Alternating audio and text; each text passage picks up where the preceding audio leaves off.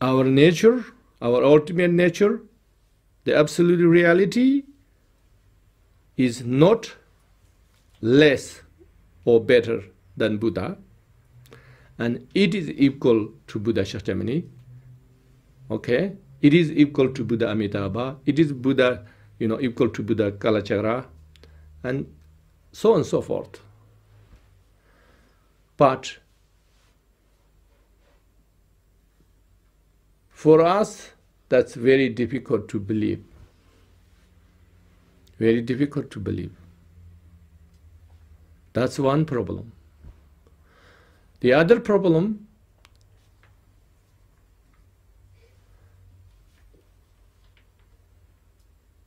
our temporary, this form, this person, this society, this culture, this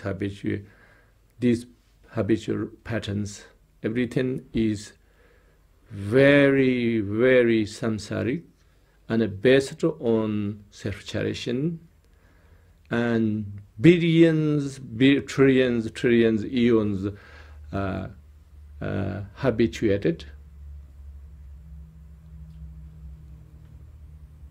and almost nothing really good there, almost nothing really there temporarily, but we don't believe that. Again, we don't believe. I think we don't believe that. Why? Why we don't believe? Because the sense of self and the sense of the ego nature is very defensive, very defensive. Don't want to show the true color. And then the society formed that way. Not you alone. Everybody formed that way. That means nobody encouraging you go through the rubbish and say, I have all this rubbish, please take it. Nobody preparing that. It is very reasonable nobody preparing that, because we have, firstly, I said, billions habituation. And currently, our society completely against this, and every day have to have forced speech with you every day. Everybody, how you are wonderful, how you are amazing, huh? How everybody amazing. And if you say something opposite, you're not amazing, you're not very good, and you get trouble.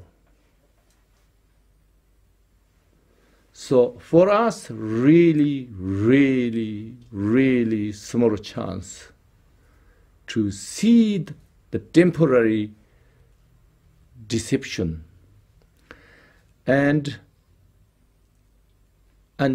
we completely operate that level, so there's no way you can see the ultimate nature perfect at all. Why? Because we are just completely, in it, this life, this completely take over our life. So, everybody have enlightened nature, all these things becomes just like a fairy tale, even less than fairy tale. Why? Why less than fairy tale? Because where we are, the completely opposition, these things completely take over ourselves. That's why. So that's the two problems. We should believe we have a perfect enlightened nature, and we don't. We don't believe. That's why we have of course, have low self-esteem and lack of confidence, everything. So when we have this, then of course, very hard to see our current, the temporary samsaric problem. You don't want to see it. Even you glimpse see it, you don't want to follow. And rather you want to cover as much as possible. And you blame others as much as possible. Because that is your release. That's the only way your release. The only way we understand our true nature is perfect is if we did even a tiny of this, like accepting the current, the deception, the current, this, accepting this and try to work on this little bit, that's the only way you see.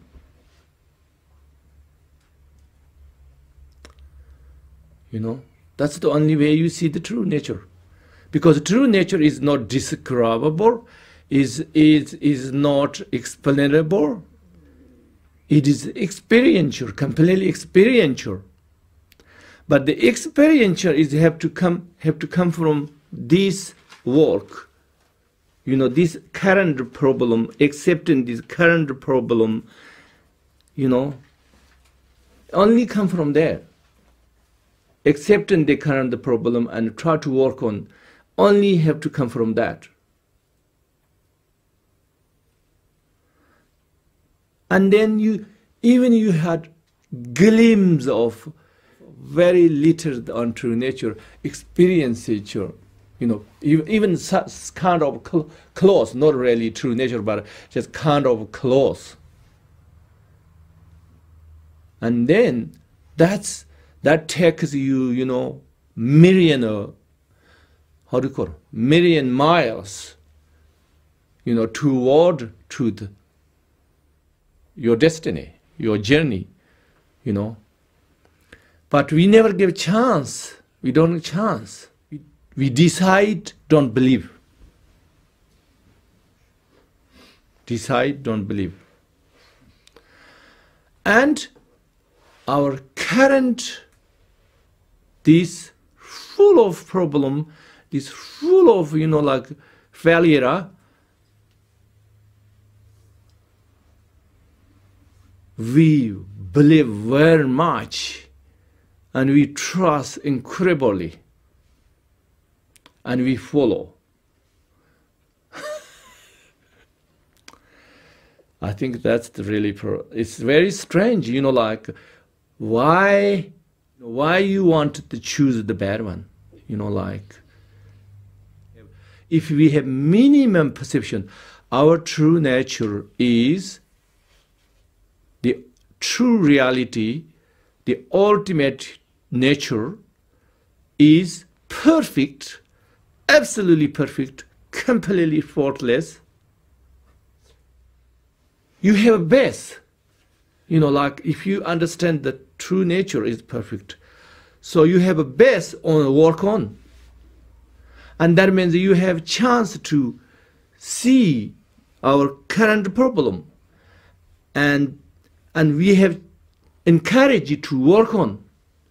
But when we don't have this at all, and we completely take over by this temporary problem, and then we have no chance.